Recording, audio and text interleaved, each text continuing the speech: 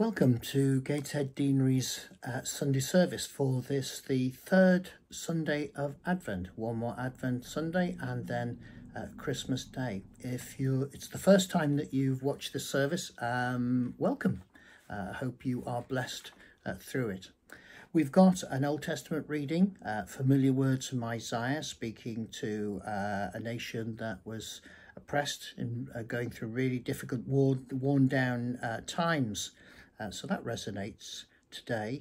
A gospel reading from John, where Jesus's cousin, John the Baptist, speaks about the fact that he's not the Messiah, but speaks about Jesus, who is.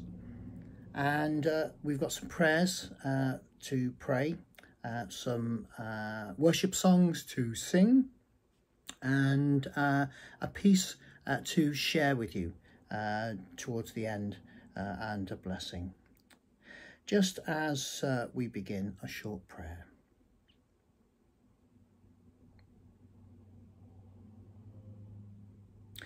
Lord Jesus, you know how we feel. You know our situations, how hard it is, how different it is for each person. Yet you also bring us peace and calm and joy. So that is what we ask for from you through your Holy Spirit today. That through this service you will speak to us in one way, one message, one thing that we can carry through into this week. We pray this, Jesus, in your precious name. Amen. Enjoy the service.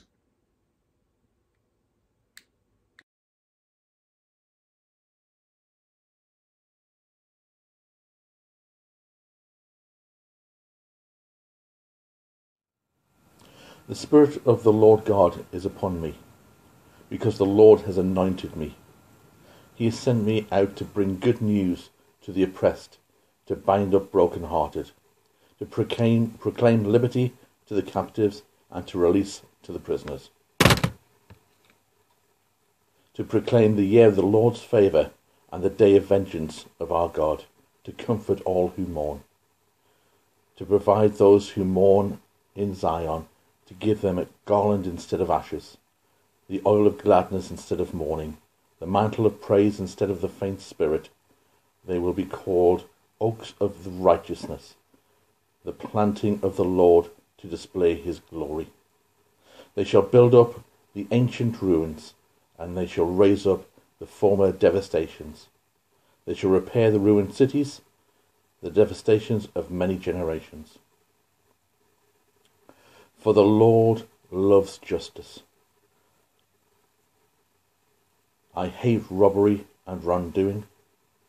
I will faithfully give them their recompense, and I will make an everlasting covenant with them. Their descendants shall be known amongst the nations, and their offspring amongst the people. All who have seen them shall acknowledge that they are the people who the Lord has blessed. I will greatly rejoice in the Lord. My whole being shall exalt my God. For he has clothed me with garments of salvation, and he has covered me in the robes of righteousness, as a bridegroom decks himself out with a garland, and a bride adorns herself with her jewels. For the earth brings forth its shoots, and as the garden causes what is sown in it to spring up, so the Lord God will cause righteousness and praise to spring up before the nations. This is the word of the Lord. Thanks be to God.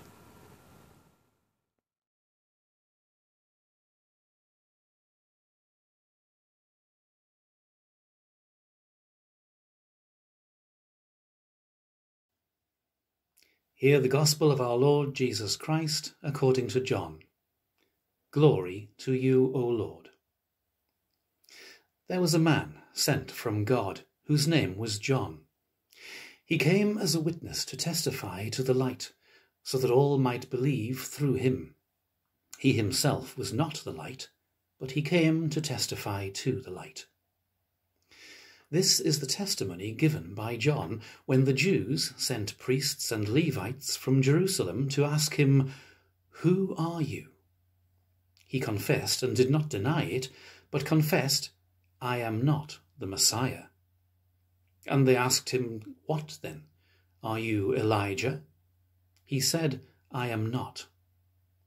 "Are you the prophet?" He answered, "No." Then they said to him, "Who are you? Let us have an answer for those who sent us. What do you say about yourself?" He said, "I am the voice of one crying out in the wilderness, 'Make straight the way of the Lord,' as the prophet Isaiah said." Now they had been sent from the Pharisees. They asked him, "Why then are you baptizing if you are neither the Messiah, nor Elijah, nor the prophet?" John answered them, "I baptize with water. Among you stands one whom you do not know, the one who is coming after me. I am not worthy to untie the thong of his sandal." This took place in Bethany, across the Jordan where John was baptizing. This is the gospel of the Lord. Praise to you, O Christ.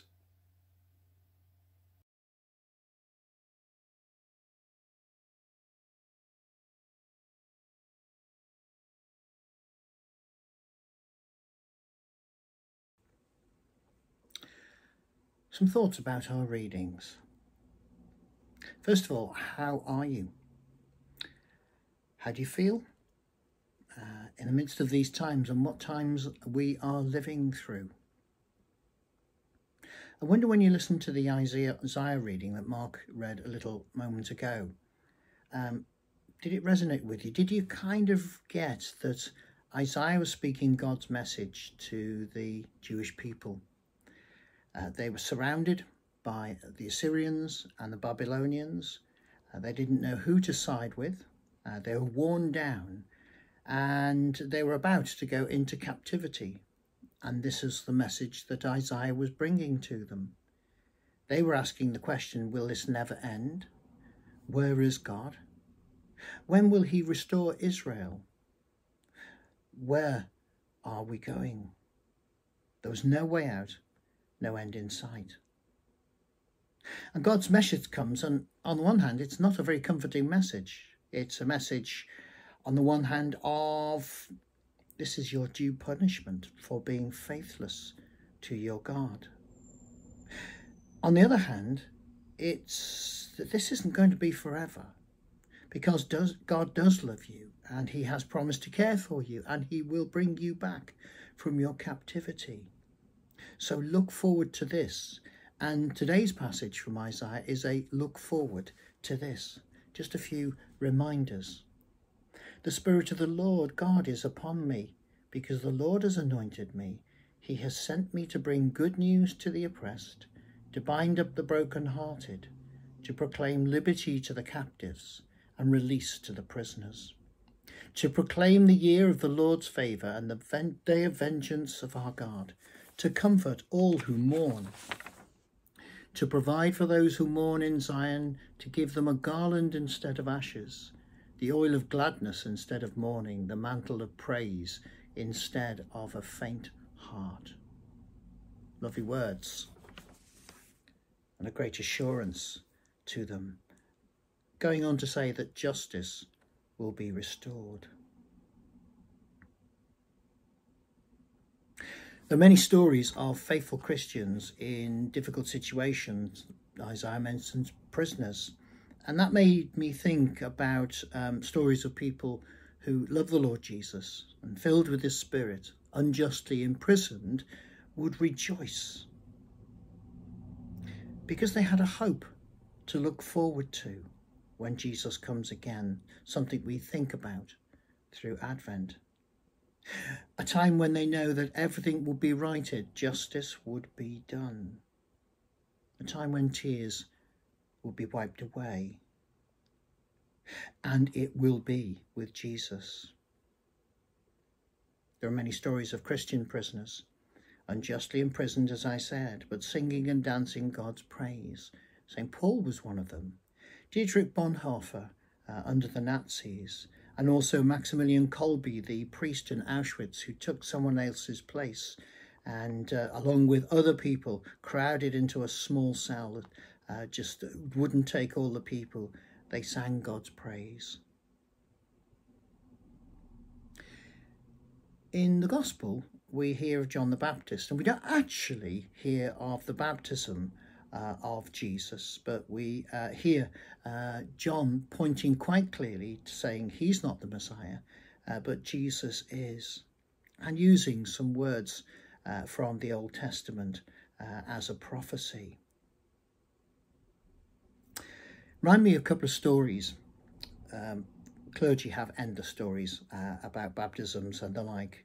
And one of them was speaking to a bishop in a diocese somewhere in the world. And he said he had a tricky situation because there were a number of prisoners who were to be baptized and confirmed. If you didn't know, confirmation, as where an adult declares their faith if they've been baptized as a child, but sometimes you haven't been baptized as a child and therefore you're baptized as part of that service. There was one lad who was in prison and he was absolutely excited that he had decided to follow Jesus, and he seemed to be filled with the Spirit, but perhaps not the brightest penny in the purse. And he couldn't see why he couldn't be baptized, even though he'd been baptized as a child, because he wanted the excitement, he wanted that feeling. And so it was a tricky situation. The bishop actually did it by announcing to everybody else that this was just a reminder for his baptism before, so he was allowed to do that. I'm sure he still thought he was being baptized again. But the bishop spoke about the excitement and the fire and the joy that he had. And remember, he was in prison. Don't know what his sentence was for, but he was on fire for God. I had the privilege of also baptizing a family, the dad and the teenage son. The dad was from Iran, and he had, well, he never quite shared his whole story, but he had an awful situation where he had to go back to Iran to get a passport, and of course he was arrested when he arrived and was imprisoned. And there were issues with his son as well being poorly. And we arranged with the Baptists for a full immersion baptism. It was very exciting. And that's another story. But afterwards, there was so much relief in the dad's heart that he'd come such a long journey, including that imprisonment, including issues about right to remain and the like. Hard journey, but he was on fire and thankful for that baptism. Last thought about baptism. What were Jesus's feelings at his baptism? I'm sure they were very mixed. That wonderful testament in one of the Gospels of the voice from heaven, just assuring him and those around, this is my son, listen to him. But then also it was the start of a long road, and Jesus already had portents of that. It was going to be a hard road, and on that road was a cross that he would have to bear, a literal cross he would have to be on. That's a hard journey to follow, but then after the cross, the resurrection and the ascension to heaven and the sending of his Spirit. So again, there's encouragement to us in that. So to end, let's think about our present predicament. Amidst everything and the uncertainty going forward, look for rejoicing. Count your blessings and number them one by one. Let's determine to walk with Jesus every day. He knows the path, and he is our rock, and he is our guide. Rejoice, because as we celebrate at Advent, that the ending is glorious, as it will be with Jesus forever. No wonder they danced in prisons. when they knew of the justice and the righting and the joy of being with Jesus forever. Amen.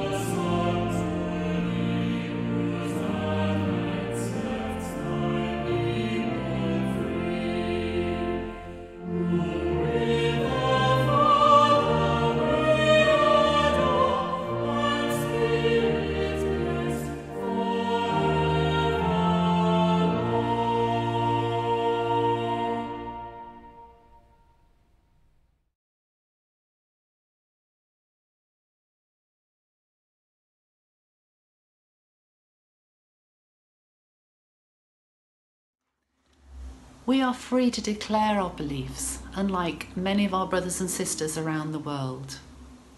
So let's use these words to affirm our faith together. Do you believe and trust in God the Father, source of all being and life, the one for whom we exist? We believe and trust in him. Do you believe and trust in God the Son, who took our human nature, died for us and rose again? We believe and trust in him. Do you believe and trust in God the Holy Spirit, who gives life to the people of God and makes Christ known in the world? We believe and trust in him. This is the faith of the Church. This is our faith. We believe and trust in one God, Father, Son, and Holy Spirit. Amen.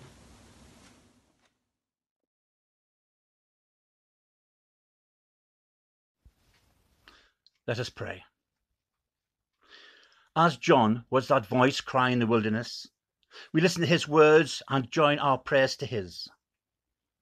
Loving God, we pray you will help us testify to the light. Fill your church with zeal to proclaim the gospel of Christ, to proclaim the message of hope and comfort, especially in these troubled times. Through the waters of baptism, may we be united as one, baptized not just by water, but by the fire of the Holy Spirit, constantly renewing and equipping each one of us to be true disciples. Lord, in your mercy, hear our prayer. Make straight the way of the Lord. Lord, we pray for all the crooked and misshapen places in the world, where the paths of understanding and cooperation seem ever distant. and people are all too easy to follow the easy path instead of the right path. We pray for the leaders of the world, especially those facing difficult choices and uneasy decisions. Help them to be guided by your Spirit. We pray for peace in troubled lands. Lord, in your mercy, hear our prayer. We pray for neighbours, those around us, known and unknown. At this time, we pray for families with young children, especially thinking of those who have delayed family baptisms or have had to make fresh arrangements. And Father, be with all those considering baptism, but unsure because of the current situation. As worship services return to our churches, help us to continue to think of neighbours unable to attend. Lord, in your mercy, hear our prayer. Father, we thank you for all who have worked hard to produce a vaccine against coronavirus. And thank you that the first results look promising. But we continue to pray for all who work on frontline NHS staff, and also the many who work, often unseen, in the wilderness and dark places, among those who are so often forgotten or ignored, but in the greatest need, and in so doing, bring relief to so many in many different ways. We pray for all who work in the area of mental health. Lord, in your mercy, hear our prayer. We pray for all who mourn, for whom life seems dark, the future less than certain. Bring the light that John testified to into all darkened lives. Bring them from the wilderness and help them to see the hope and the certainty in that light. As we all move through this time of Advent, may we be assured of the joy and glory that is there for us all to share. Lord, in your mercy, hear our prayer. We pray, confident in the grace of baptism and led by the light of Christ. Amen.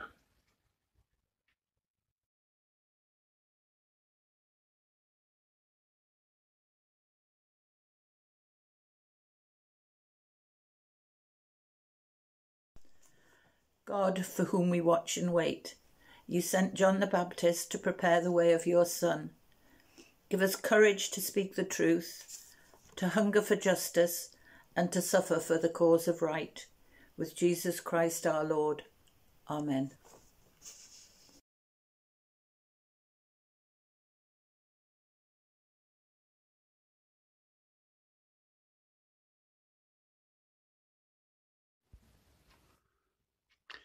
As our Saviour taught us, so we pray. Our Father in heaven, hallowed be your name. Your kingdom come, your will be done, on earth as in heaven. Give us today our daily bread. Forgive us our sins, as we forgive those who sin against us. Lead us not into temptation, but deliver us from evil. For the kingdom, the power, and the glory are yours, now and forever. Amen.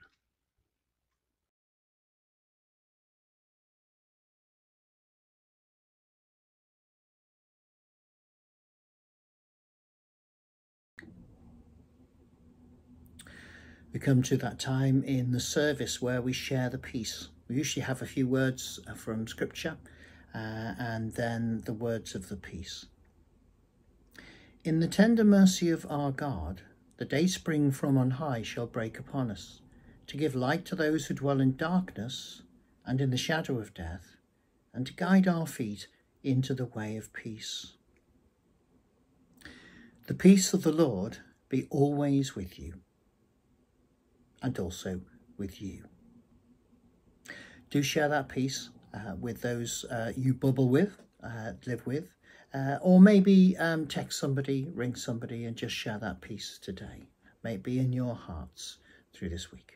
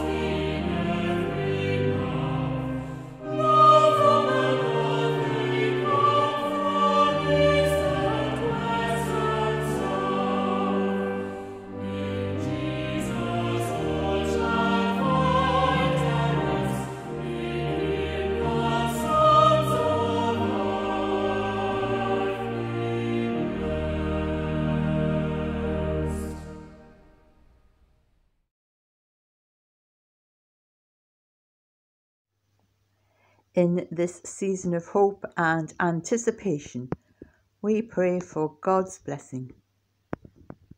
Christ, the Sun of Righteousness, shine upon you and scatter the darkness from before your path. And the blessing of God Almighty, the Father, the Son, and the Holy Spirit, be among you and remain with you always.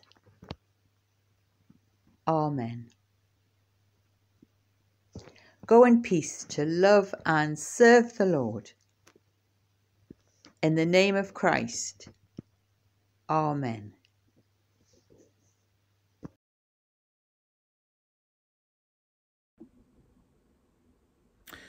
That's the end of our service. I hope it has been a blessing to you.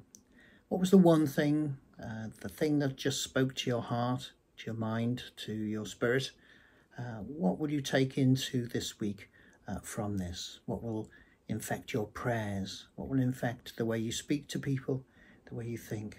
And what will fuel you and inspire you to carry on your walk with Jesus each and every day? Every blessing, and hope you can join us again.